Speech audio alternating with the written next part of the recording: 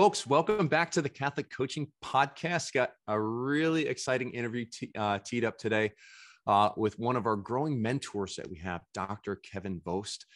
You can see him here if you're watching already. He's already on screen.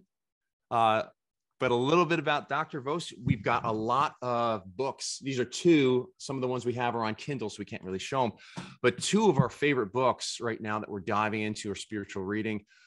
All on Aquinas, but he has quite an extensive background prior to his reversion to the faith, where for a good portion of his life, he was really a self-proclaimed atheist, delving deeply into some of the what how do you call them? The Stoics, right? The pagan Stoic philosophers, and eventually it was Aquinas that led him back to the faith. He tells a story. He shared a story on EWTN. He's spoken in numerous different places. He's still on the speaker circuit right now. You can find him anywhere they're talking about Aquinas. He's popping up nowadays. He's got, I think he's on his 20th book, or maybe he's lost count, and we'll let him put in there. But he was lots of books.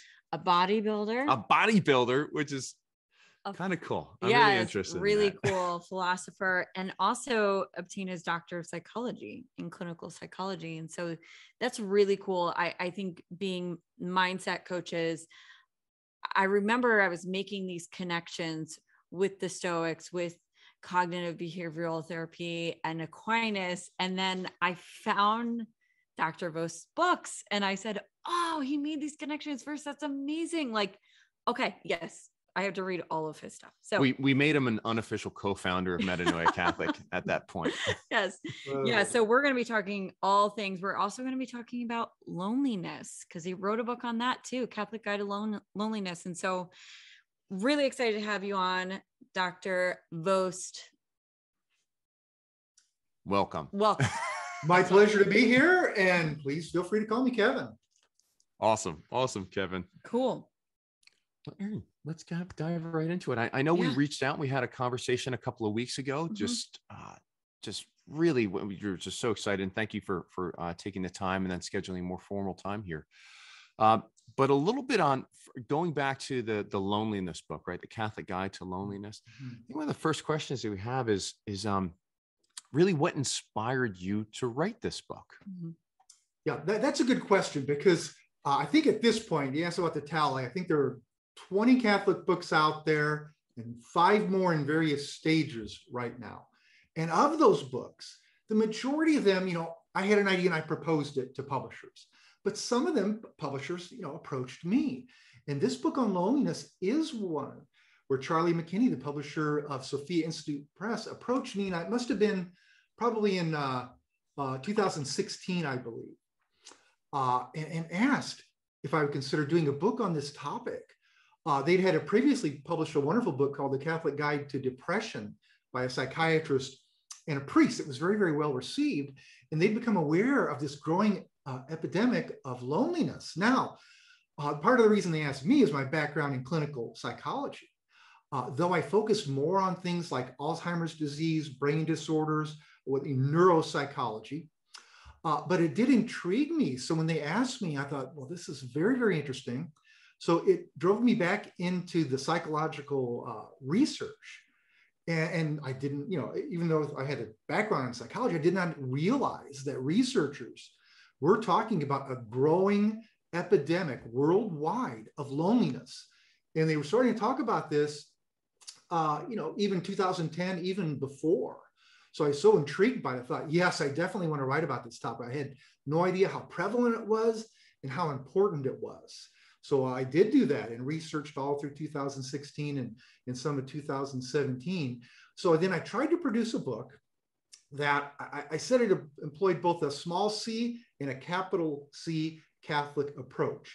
And by small c, I meant Catholic just means universal, everything. So I want to look at the psychological, social aspects of loneliness, the secular scientific literature, but I also want to tap into the big C, our Roman Catholic wisdom, and what that can teach us about loneliness. So that was my goal as I worked on this book. But again, it was not my own idea, but thankfully it was an idea that was suggested to me by Sophia Institute Press. I love that about your books too. I want to add this in. I love how you synthesize, even like I've read books that talk about Aquinas, and I think a lot of times they're more complicated than even the Summa. But I love how you synthesize it and simplify something that can become very complex. And so another plug for all of your books out there, if anybody's interested in learning about Aquinas and how it applies to just your daily life, like how you as a lay Catholic can apply these truths to your life. Check out Dr. Vost's book, or Kevin's books. Yeah. So you wrote it back in or was published back in 2017, and a lot has happened since then. And so in terms of just the relevance, have you seen a new relevance for this book, for this guide on Catholic loneliness here in a post-pandemic, or who knows if we're post it, but the current environment here in 2021? Oh, absolutely. So much has changed since that book came out. In fact, when I went through the research, they talk about global epidemics. I don't even recall the word pandemic being used for loneliness at that time. And of course, none of us had heard of the word COVID or any of this, when this book came out. So since that time, though there was already a growing concern about increases in loneliness.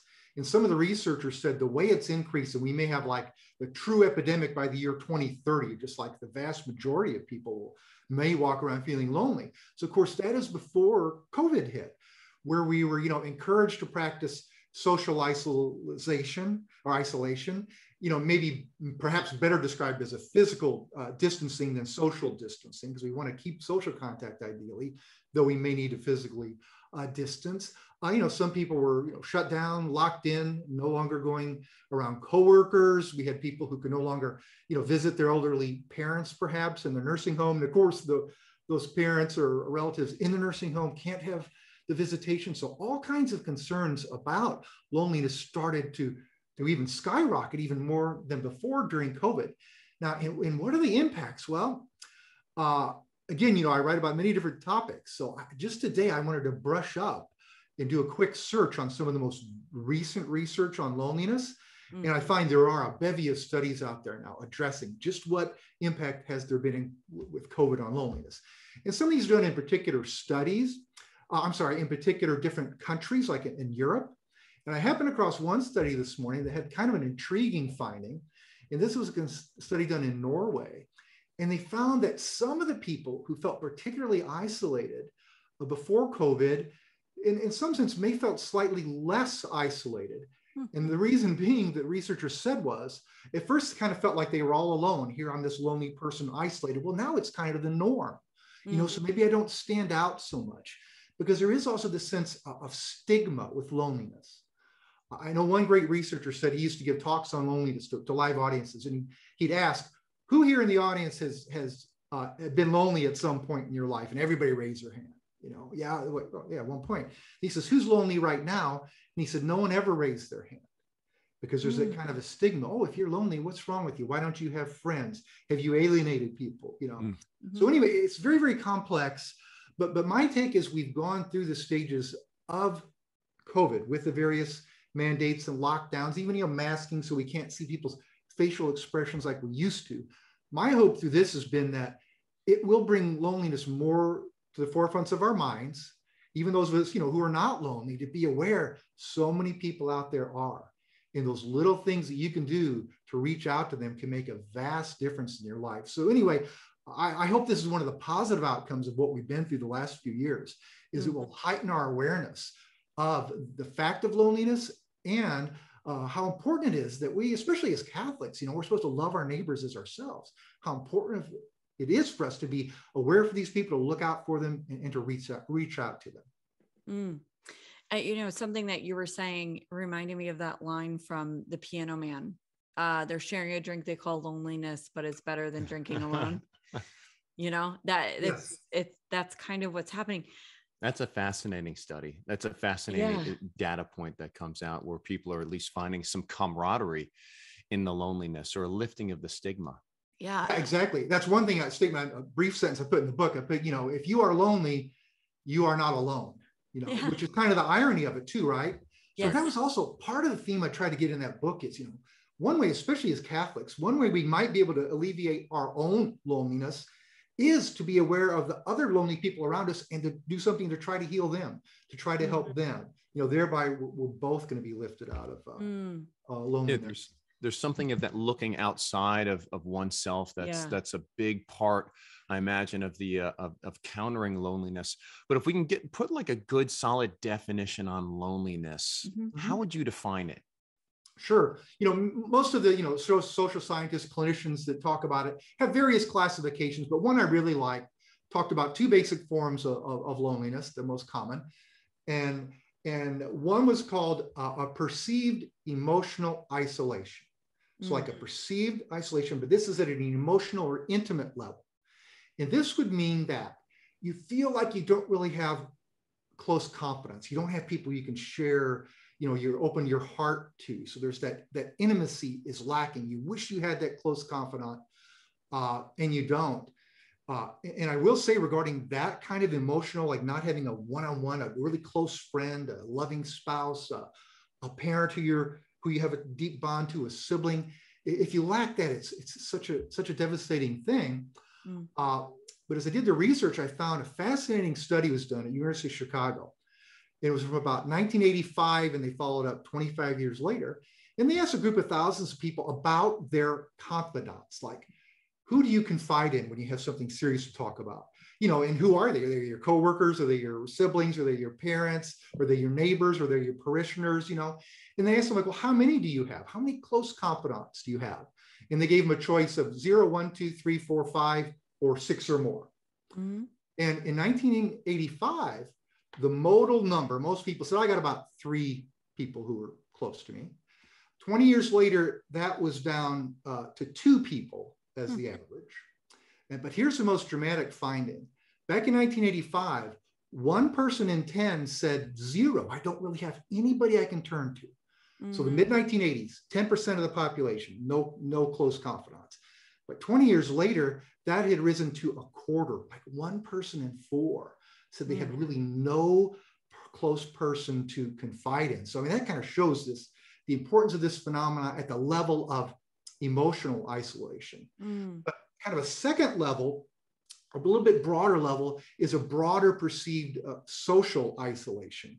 This might be, well, let's say you do have a loving spouse, or you have a good family relationship, or you have a few close friends, but let's say you don't feel like you fit in your work environment, or you feel out of place in your parish, or maybe you just moved across the country, you don't know anybody, you're finding it hard to make new friends. So while you might have some of those very important intimate bonds, you don't feel you fit in a broader way, as a form of a broader group or community. So those are 2 key dimensions: an emotional, intimate sense of isolation, or a social, broader sense of isolation, or some combination of both. But kind of a key factor there too is that it's your perception, a perceived isolation, saying that the intimacy I do have, the connectedness I do have, is not what I want it to be. It falls short. And that too, we must point out, well, can vary between people. Some people are more introverted and just that 1 or 2 close confidants, and they're doing all right. Other people feel a need for a broader sense of connectedness. So in that sense, it's individualized, it's personalized. So it's perceived, it's your own perception, but it can, of course, have very, very close ties to reality. A person with 1 close confidant, that confidant may have just passed away. So there's a lot to loneliness, but I think it's helpfully characterized at those 2 fundamental levels: the real intimate and the somewhat broader social. Yeah. So you said something, every time I see that word perceived or perception, it's my mind immediately goes to the thought in your head, the judgment that you've made, this is good or bad. And it kind of brings me to my next question. And you answered this a little bit, but it's a nuance on the question, which is, what do you think is the cause of loneliness in most people? Sure. And I'll kind of answer it kind of at 2 different levels: an external level on the outside world and an internal level within us, because they tend to interact. There can be all kinds of triggers of loneliness, maybe of a person who wasn't lonely before. And classic examples would be the loss of a loved one, or relocating across the country, or for a child whose best friend moves away, or they're bullied, or they're just that, you know, so all things can trigger it, things that happen in our lives.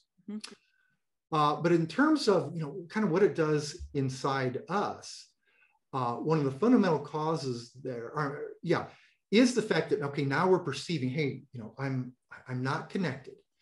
And at a positive level, you know, researchers have compared this sense, this perception, wait a minute, things aren't as they should be. It can be a positive sign. They compared it to both pain and thirst, right? You know, it's good for us to be connected to others. You know, God, you know, man was not made to be alone. So if we feel lonely, it can be a positive prompt. Hey, there's something missing here. We need to reach out. We need to try to make these connections. So if we think of it in terms of a pain or a thirst response, that's good, you know, if it prompts us to do something. But in some people, you know, if they're lonely for a long time, if they're hesitant to reach out, or if they reach out and it's unsuccessful, then the perception itself can become distorted.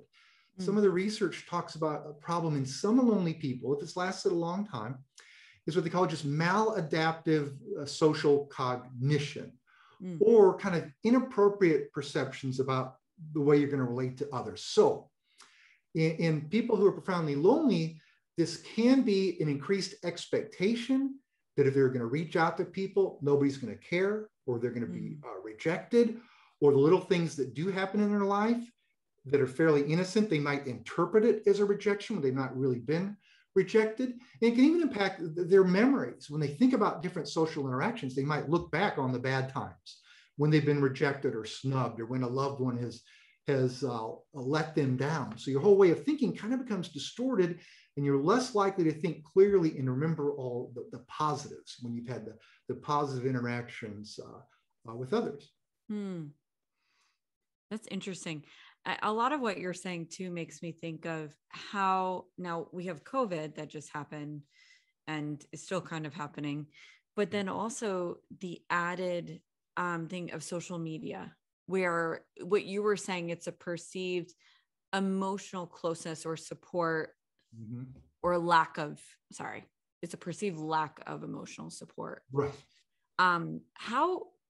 How have you seen social media add into the loneliness factor? Yeah, that, you know, definitely when I see my research too, a lot of the research, you know, looked into that. And interestingly, at that social level, there was a book called Bowling Alone that came out in the year 2000. And it was showing that people were less socially interconnected, less likely to be, part of the reason called it bowling alone, they're less likely to belong to bowling leagues. They were just going out on their own. Like when I was a kid, way back in the 60s and 70s, that was a very popular thing. But in many dimensions, people were less likely to join different organizations, whether they're political or community or sports-based. You know, people were more likely to go it on their own, or even notice, even in bowling leagues, people, even on teams still, would often sit and watch TV screens when it wasn't their turn instead of interacting with others. So in part of his research, he found that part of this lack of the broader social connections that was documented in America, he traced a lot of it actually to the growth of television. And increasing numbers of hours watching television meant less social activity. The increased number of television sets within a single house was correlated with less activity, so on. But anyway, at the end of his book, he's writing this in 2000, or it comes out in 2000. He's saying, well, kind of what we need to watch for now. There's this new thing out there called the internet, right?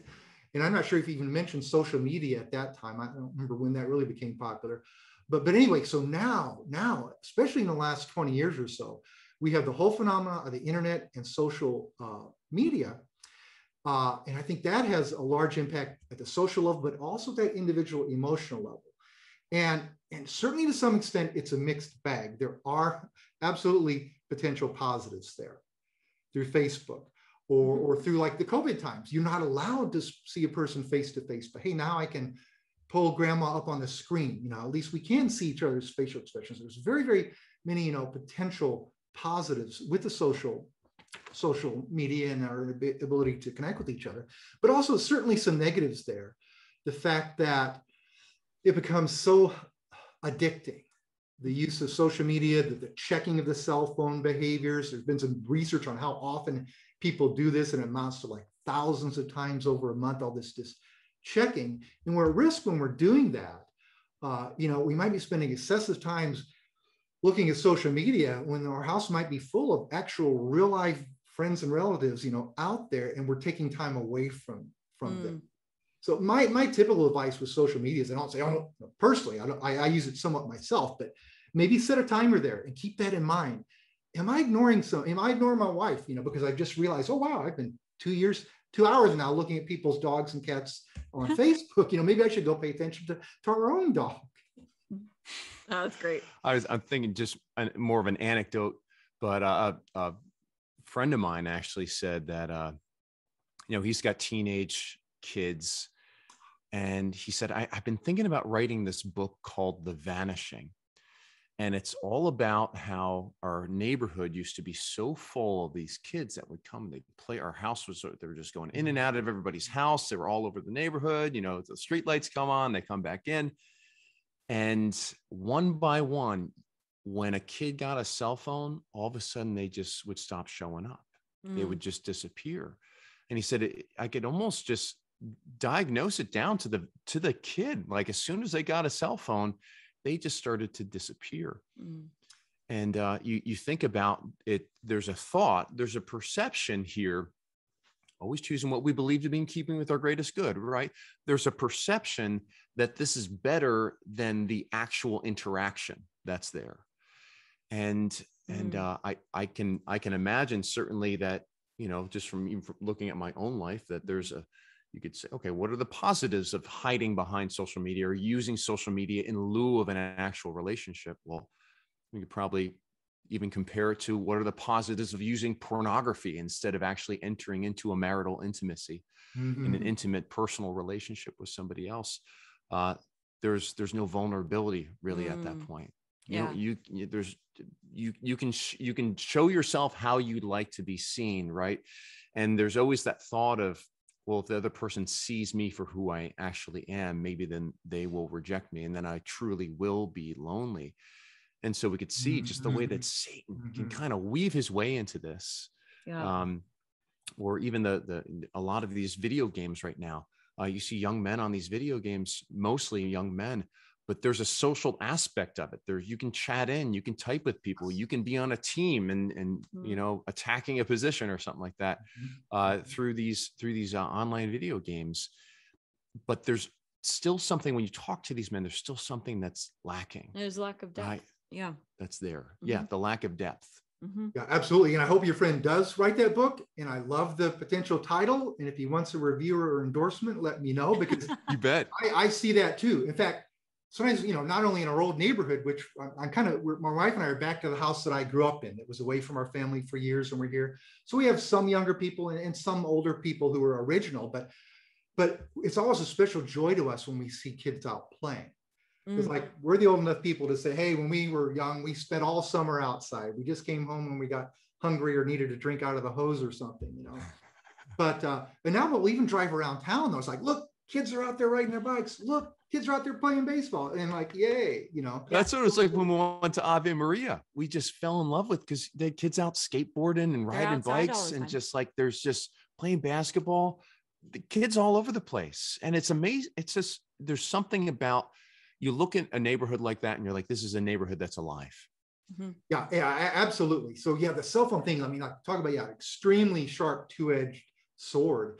And another phenomenon with the cell phones, not that I'd be totally against them, I use one myself, but is that they found too, like with children, and you talked about too, I think, Matt, some kids, like, they're worried, well, if somebody gets to know me real well, then they're not going to like me. I know they documented a phenomenon with the cell phones, that even actual phone calls decreased to be replaced by text. So another step away from face-to-face interaction to speaking to each other, at least hearing each other's voices, to purely written communication, kind of getting farther and farther away from that true human connection. So that's something we really do need to wake up to and do something about. And probably, this is an overused example, but I think it's a real one, probably everyone can relate to. But I do think people are getting more aware of this now. I do happen to think I see a little bit less, was the classic phenomenon of a family seated around a dinner table, at their home or with other guests or at a restaurant, and they're all facing into these screens. So I think that's something we definitely need to discourage, at least when there are the limited times when families and friends can get together, that ideally you'll turn off those electronics and enjoy each other's actual presence, at least for an hour or two. Yeah. Yeah. And it may be uncomfortable if you're not used to doing it. Yeah. Like don't expect it to be easy right off the bat. I mean, it was something we've kind of gone through a transition recently where with our 3-year-old, now we sit at the dinner table and we have our meals there and even Aaron and I, we have to shut off our because we're business partners here and at the same time in marriage as well. And we want to talk business sometimes. And we can see when our daughter is just like, no, like I want to be seen. I want to be, see me, look at me. And then it's so always funny too. And as soon as you look at her and then she just kind of goes, I don't know what to do with all this attention now. She gets yeah. Which I think we can all relate to as adults too. When somebody finally does see you, you're like, please. When you're seen. Yes. Yeah. Yes. Yes. There's something so beautiful about being seen and the beatific vision, right? It's seeing God face to face. Yeah, exactly. And that being seen too. In the loneliness book, when I try to give simple things, what can we do to reach out to lonely? I have a last chapter, like 30 simple things. I mean, and they can be as simple as smile. You're in an elevator with a person, instead of staring away, smile at them, say hi, especially a person who's profoundly lonely. If they're going throughout their whole day around people who act as if they don't even exist, that's not very encouraging. So we can do those smallest things to let people know they're seen. Even if it's done nothing but a smile or a nod, it can make a real difference to total strangers. And then even in our family, yeah, like you say, we need to be careful that, well, of course, my kids, my spouse, they know I love them, but we do still need to make those little signs. When they come in the door, you hear them, say hi. Don't just, well, big deal. I'm on Facebook. Maybe they won't come bother me for a while. There was one of the things that you brought up. I think it was on an interview. I'm sorry, cutting you off here, Aaron, but she's like, and she's tapping me under the table here. But I think it was an interview that you had where you mentioned the corporal work of mercy or of visiting the sick. It might have been you, but it was, don't fix the sick's problem. Don't talk with the sick. It's just visit with the sick. Just be with them. And that was something that we recently went down. We spent time with my 98-year-old grandmother, and she doesn't talk as much anymore, but I recognize it's like, just sitting with her, just being with her is something that she just enjoys so much. And I think oftentimes even reaching out to those lonely people, there's this thought of like, oh man, well, what are we going to talk about? Or what's am I going to have to fix their problem? It's just like, no, like just be with them, just visit with them. That's it. Oh yeah, that's a beautiful, extremely important point. Yeah, it is. It's one of the corporal works of mercy that church teaches. That's how, and Thomas, Aquinas says that these mercy, that's the way charity, that's the way love is enacted towards other. And even some of those ancient Stoics had some beautiful insights on this. Seneca said that the philosopher Epicurus said that we should have friends, so we'll have somebody to take care of us, when we're sick. And Seneca says, no, get friends so you have someone to go take care of when they're sick. So that same sort of concept there. Yeah, and you may not be able to heal them. You may not have anything exciting, interesting to say to them, but your very presence can make all the difference in the world. So that's a beautiful, beautiful point. Yeah. So a couple of things that you say in your book, which I was like jumping up and down for joy. It was like right when you open up your book and it talks about cognitive behavioral, like that trajectory. You talk about, yes, you could be not with somebody presently, but it's still your thoughts that have a lot of impact on whether or not you feel lonely. I'm kind of taking that out of context right now, but that's what you open up with. And then you go into talking about the virtues, which was like, yay. Like I got so excited about that too. And besides, could you talk a little bit more about how our thoughts can actually impact if we feel lonely or not? Yes, absolutely. And this ties into some of my favorite things too. The CBT, the cognitive therapies, the Stoic philosophy, the insights from the church through people like St. Thomas Aquinas. And there's an old statement from the philosopher Epictetus. He said, people are disturbed not by things, but by the views they take of things, or their beliefs, or their judgments, or the way they interpret it. So in terms of loneliness, you could have a person without a lot of contacts, maybe an older person, and her beloved spouse of 60 years dies. There's an objective reason for her to realize there is that perceived emotional isolation, and it's real. Their most important confidant is now gone. So there is a true basis for her to feel lonely. I don't have what I did before. But to what extent is she going to feel that loneliness? And is she going to allow it to incapacitate her? Or is it going to allow her to think, well, my husband certainly doesn't want me to live the rest of my life sad. He's going to want me to find joy. So I'm going to go out there and do that. So your interpretation of the situation is extremely important, and in some ways more important than the situation itself. So that's one of the fundamentals of the Stoic approach, the cognitive therapy approach to loneliness. And even as I reviewed the modern research literature on the treatment of loneliness and the psychiatric literature, they talked about three major classes of interventions. And one was like this, supplying social support groups and things. So a person would have a person to turn to, which of course makes sense, and we want that. Another category of interventions was like social skills training.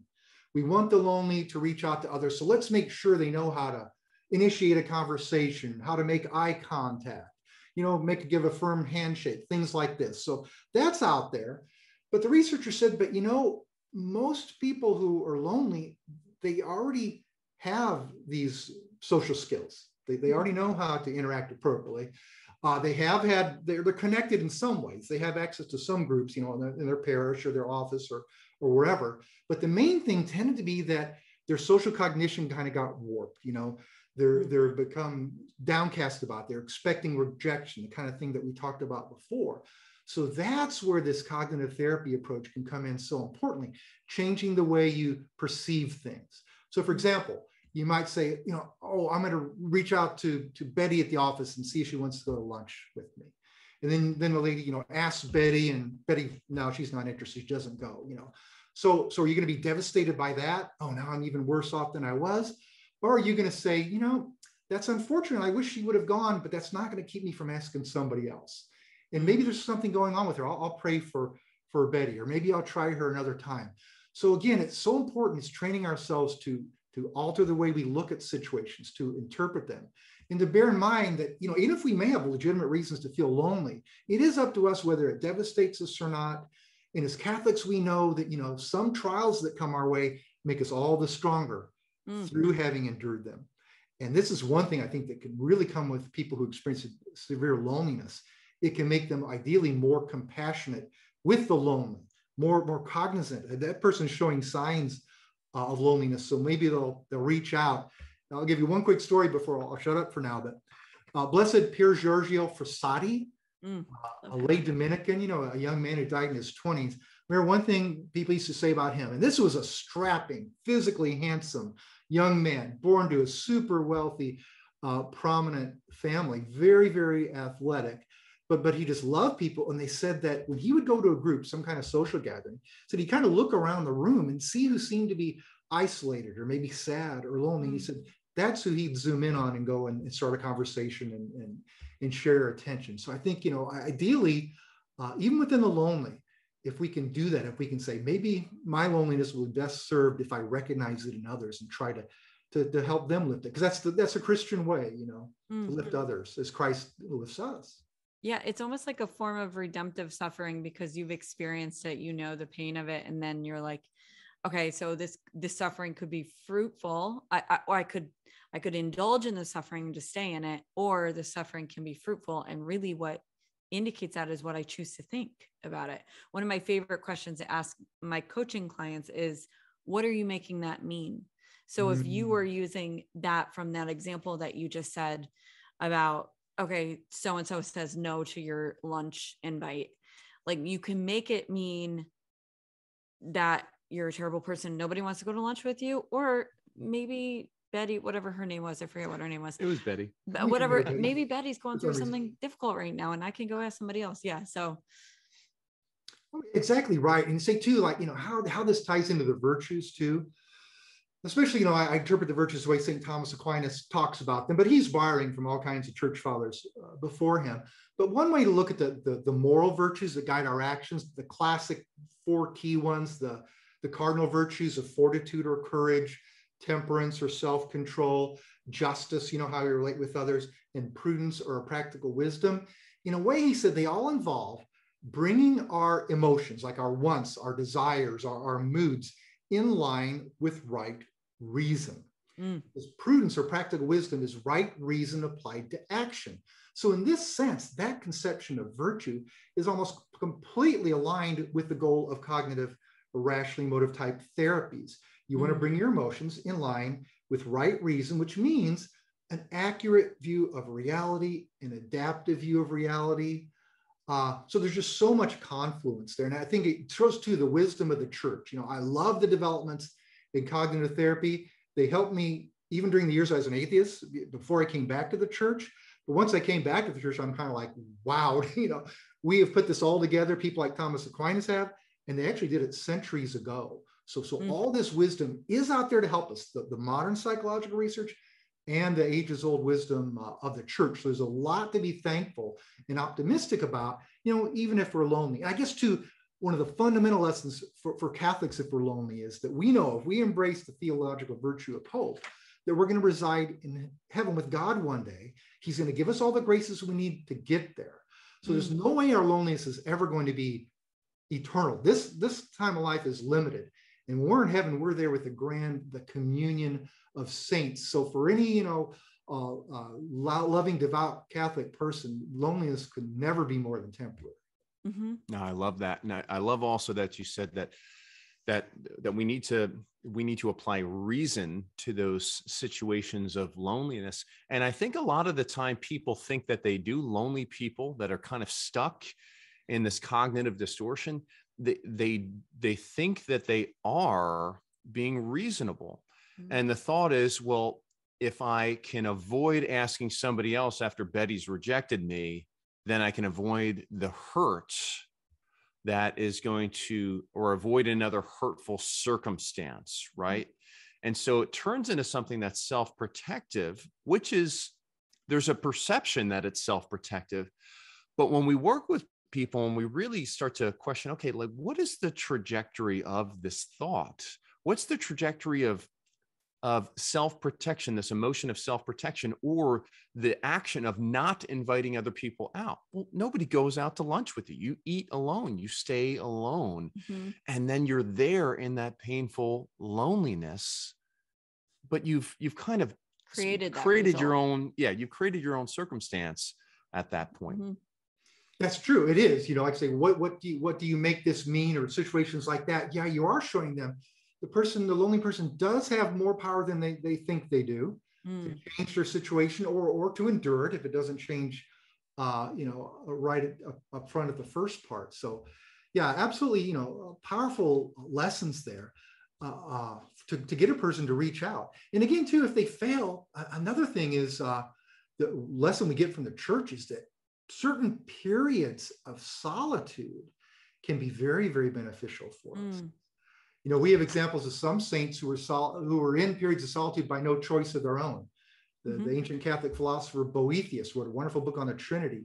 He was imprisoned before his death in the dying ages of the Roman Empire. St. Thomas More, in the Tower of London for defying his former friend, King Henry VIII. He wrote this wonderful book called The Sadness of Christ, where he even talked about Christ's loneliness, but it was precipitated by his involuntary confinement in that temple tower. St. Patrick of Ireland, when he was captured by Irish pirates, he spent about 6 or 7 years as a slave.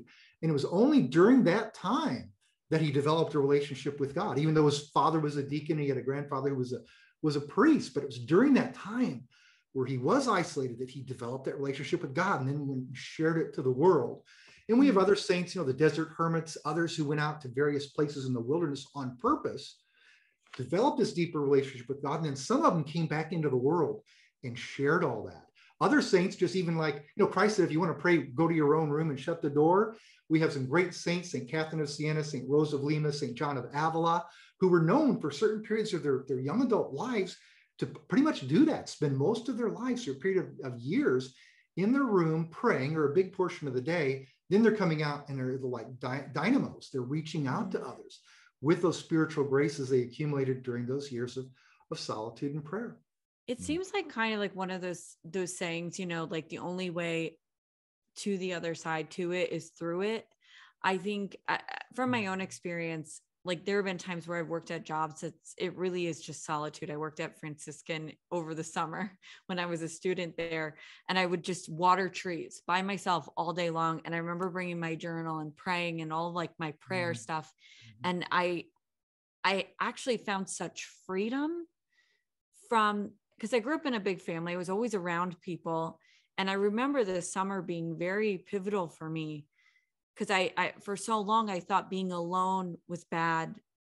And this summer, actually going through the loneliness, actually even choosing to go through it by taking this job that was like a very solitude type of job.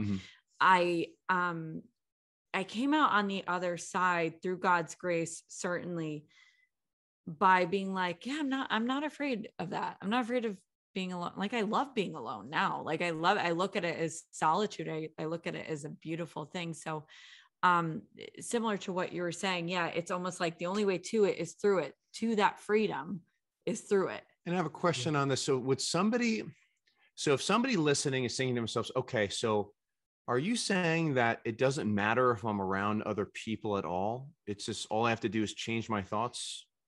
Or like, is the fact that like, it just doesn't matter if I'm not around anybody? Or is it like, or is that still an important part to have, like the actual relationship that's here? Or can I just, that's an important question. I don't want to give misrepresentation there. Even go back to the Stoics, sometimes they're caricatured as people who are just totally self-sufficient. They don't care about anything. It's all about their own virtue and this and that. But even some of the greatest Stoic writers said that even the Stoic sage who had mastered all of his emotions, he might theoretically be self-sufficient, but he is going to want to have friends. He's going to want to seek them out. So yes, we should. So the main lesson I think for solitude would be, a few lessons. Some people do have a need for companionship than others, like the old introvert, extrovert. But even the introvert, we all need some connection. And I know, like in some studies, like for young children, their mental health of children, like school-age children, the biggest difference in the world in terms of friends is going from 0 to 1. That one can make all the difference in the world. So we all do need some form of connection. So the solitude message isn't going to be like, just decide, okay, I don't need other people. It's just, going to be me and God, just me and Jesus. I'll just work on my personal relationship with Jesus and ignore everybody else. That's not what we're saying. What we're saying that if certain circumstances in your life lead you to solitude, you might choose it for particular reasons or circumstances outside of your control, to keep in mind that you can use that time even for the best of benefits. There's the old problem of evil. Well, how can a God who is all good all powerful allow there to be evil in the world? And the answer from St. Augustine and St. Aquinas and others is because God is so good and loving that he can bring good even from what appears to be evil. So I think too, some of us, especially people who might go through a significant period of loneliness, can come out like, going through it, coming out on the other side, stronger themselves and also better able to reach out to others. So the thing of solitude is, no, don't say forsake other people. Say, if for reasons, outside of my control or for a temporary time period, if I find myself more isolated, how can I make the most of that?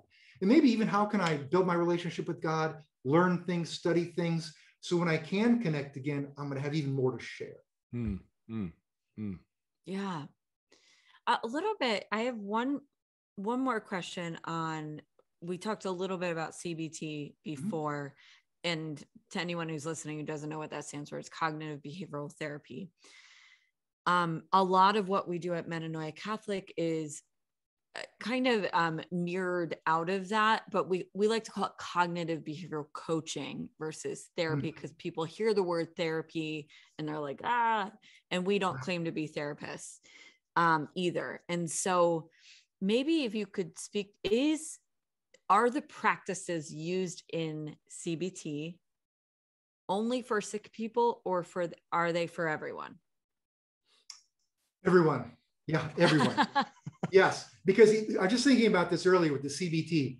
It's kind of like, as Catholics, we need to take care of our bodies. Our bodies are temples of the Holy Spirit. We should try to take proper care of them. So it behooves us to learn some things about nutrition, to learn some things about different form of exercise, so that we can properly care for our bodies. I think in a similar way, the methods of the cognitive behavior therapy or coaching are kind of like, they're like instruments. They're like the techniques that we can use for proper cares of our intellect, of our reason, and of our emotion. So yes, they're helpful for everyone. Whether you're a Catholic or not, whether you have mental issues you're battling with or not. Because it's just a guide to right thinking. And that's the way too, they tie into virtues.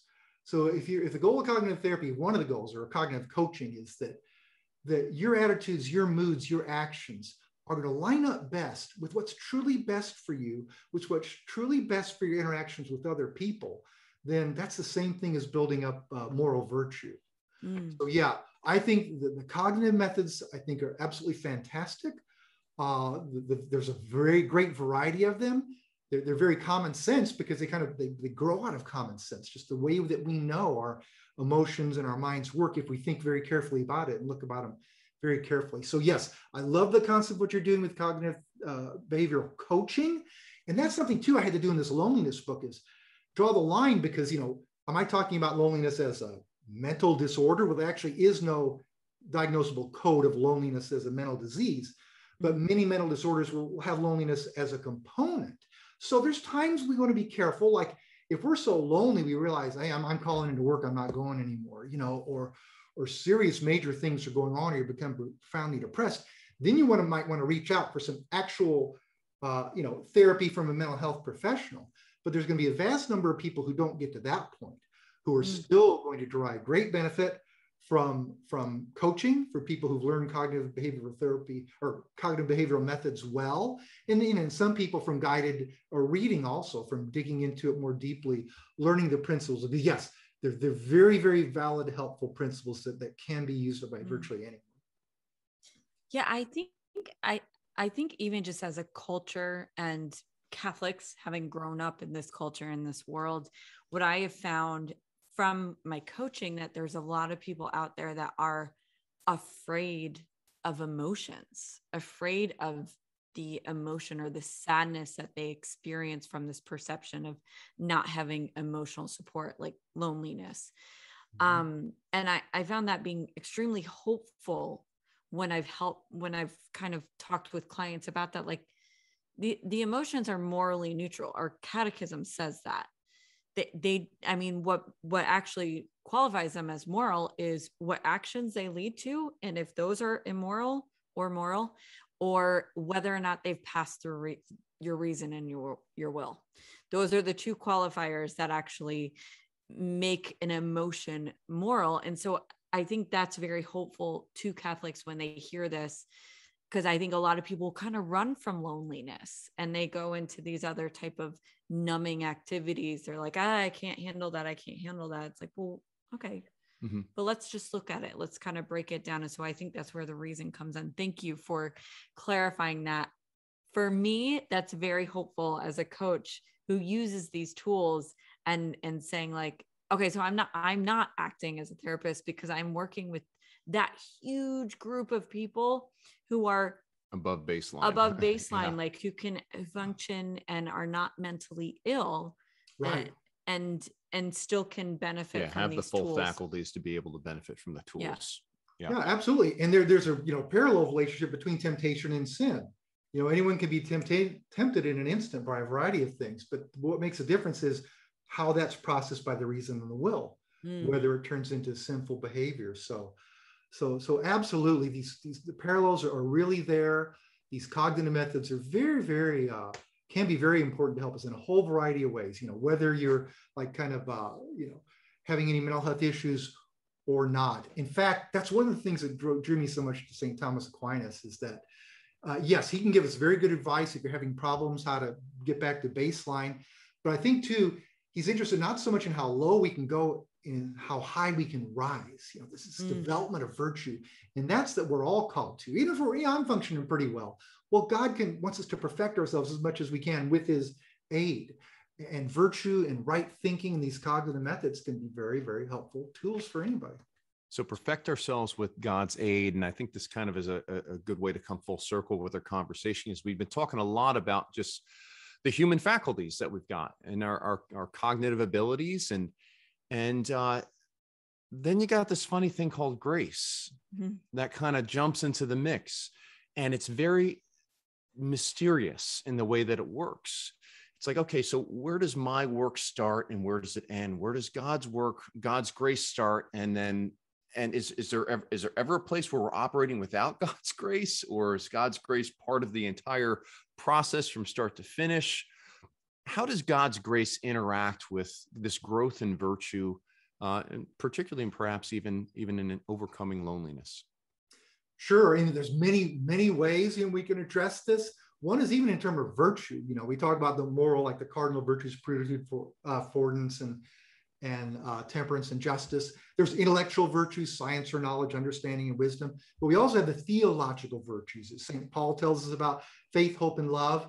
And in Catholic theology, these are infused into our souls from God. At the moment of baptism, we're united to God with all these special graces that flow from them. And these include things like the gifts of the Holy Spirit. These 7 gifts of the Holy Spirit perfect various virtues within us by allowing us to rely not only on our own right reason, but by special stirrings from the Holy Spirit himself, who is never wrong, who knows all. So yeah, there are these ways of availing ourselves of God's graces. And that's the most fundamental thing. Like even when I returned to the church, after 25 years of being an atheist, I read something in an encyclical from Pope Leo XIII from 1879. He said, people who say they're going to follow, who've rejected the faith, say, I'm only going to follow reason, or today you might say science, what the evidence is going to point me to. He said, what's going to bring them back to the church and Christ are the stirrings of the Holy Spirit and the writings of the great church fathers and scholastics, and primarily St. Thomas Aquinas. Then like 125 years after he wrote that, that's exactly what happened to me. So it was some grace there. There was some grace of God that's opening me up to reconsider this whole issue, and then also leading me through a series of events to then the rational arguments of St. Thomas Aquinas. So it's just all so deeply, deeply intertwined. But yeah, the natural virtues we have are given to us by God on a natural level by the fact that he made us in his image and likeness as human beings. But he also offers us all these supernatural graces, which surpass those virtues and perfect them. Thomas says kind of like in 3 stages. He says we're given certain things by nature, like our capacity for memory. He says, but then art or diligence can perfect that nature. Like practice things and get better at things, he said. But even beyond that, grace perfects the product of both of them. So there's this highest level coming from God himself that kind of puts the whole picture together. Yeah. I'm in a Divine Mercy University spiritual direction certification program right now, and we're just reading through that. There's some point in our growth where we must decrease, he must increase, where it goes from this active purgation, right, with these acts of faith, acts of virtue that we're making, to where you enter into even that dark night, right, where it's not really clear what else we can do, right? And at that point, really, we're entering a much more contemplative, a much more passive purgation, passive growth, where God is really working in us in a very mysterious way. And that mystery is a place I can say has been uncomfortable for me, right? In coming to understand that, because we like to have the control and we like to be goal driven and know that we're moving in the right direction. But there's still these mysterious ways that God's grace is working in ways that we can't even speak. We don't have the language to even share. Exactly. And Thomas writes about levels of charity or God's love. And he says, a first level, like you realize, God's there. I believe in you. I love you. So you're going to try to fight against sin. And hopefully you're making some progress there, and you're going to try to grow now in virtue. But he said, like the people who built the walls of Jerusalem, they're going to use one hand with their tools to build the wall. The other hand, they're going to fight out their enemies. You're going to still fight the sin, right? But he said, ideally, yeah, we raise high enough, even beyond this focus on virtue, and our focus is on the union with God, that mystical union. And there is a sense then now, instead of trying to do all these things, we're going to try to submit to God, kind of like with the gifts of the Holy Spirit. We're going to submit to the stirrings there. And that can bring us surprises. And we may not always get an emotional high out of that. It can bring dark nights. It can lead, periods of concern. But it's a beautiful thing when we, ideally, or at least at times, can reach that level of just a greater trust in God, which virtually, every saint, has reached that level. And in the various ways can give us an example, some guidance, how we might pattern that in our own lives. Yeah. We just got to start reading them. Yeah. I want to ask this final question. Where does grace, virtue, and CBT, all the things that we've talked about, collide? All right. Very good. Okay. Grace, virtue, and CBT. And I'll take it as like 3 steps up the ladder. CBT is just on the ladder of human nature, how God crafted us with intellects and wills. We choose what we want to do. We know the difference between right and wrong. We're not like the animals that just operate by instinct. We're not like the angels that know what they know instantly. We have to work through these processes. We don't automatically get things right in our thinking. And CBT, boy, it helps us get there. It shows us how to think clearly about things that matter in our life, like how we control our emotions and desires, and so on. Then kind of that second step up of the ladder there is virtue. And at the natural level, it shares the same thing that CBT does. Every single human being made in the image and likeness of God, we all have access to this. We're all called to grow in natural virtue, like the cardinal virtues and the virtues that perfect our mind. So it's very, very concomitant with cognitive methods. But sometimes cognitive methods, even like in the therapy through psychologists, will be that we're going to try to eliminate your distress. So now you go from down below normal. Okay, now you're at normal. But virtue is also about going from normal to how high can we rise. So virtue is that right thinking. And for Christians and Catholics, it's based on our faith. We know we have higher goals that God has laid down for us. But then the highest of all is that realm of grace. And this is where we're allowing God to directly act within our souls through those theological virtues, through various graces, the gifts of the Holy Spirit. So this is what, absolutely puts everything together. And it's only that highest level of grace that will also bring us to God in heaven one day. But the graces, and the virtues are also tools that we use through God's grace, to get there. Wow. That was very succinct. That was awesome. That was very helpful. I was like building a diagram in my head. Yep. Like, this is helpful. This is so helpful. We might steal that. Yeah. I know. Please do, because chances are I took it from an earlier Thomist. Yeah. Yes. Kevin, thank you so much for coming on. I know this has been, it's been incredibly helpful for me. I can only speak for myself. Oh, certainly. Yeah. But I know this is going to be so helpful for our listeners to hear this. And we really hope that you come back, because we're going to keep inviting you to come back. Oh, wonderful. I'd love to. I've really enjoyed this. You guys have wonderful insights. So it's been a joy delving into these topics. Awesome. Thanks so much, Kevin. Yeah. So everyone check out Dr. Kevin Vost. Check out all of his books. 1 Minute Aquinas. We're reading that one right now. The Unearthing Your 10 Talents is one that I've been reading a little bit every single day. And there's a lot of good nuggets on there to meditate upon. That's a great one if you're just looking to have a better understanding, increase your vocabulary on the virtues. And the one that we discussed today is the Catholic Guide to Loneliness, which I've recommended it to so many people so far. A lot of my clients, but I highly recommend it. How can people find you? Well, my website is drvost.com, just drvost.com. And at the very bottom, there is a comment box. If anybody has a question or comment for me, send it on and I will respond. All right. Great. We Thank look you forward so to much. more books. Yes. Thank you All so right. much. All right. Have a Thank you. wonderful day. Thanks. God bless. God bless.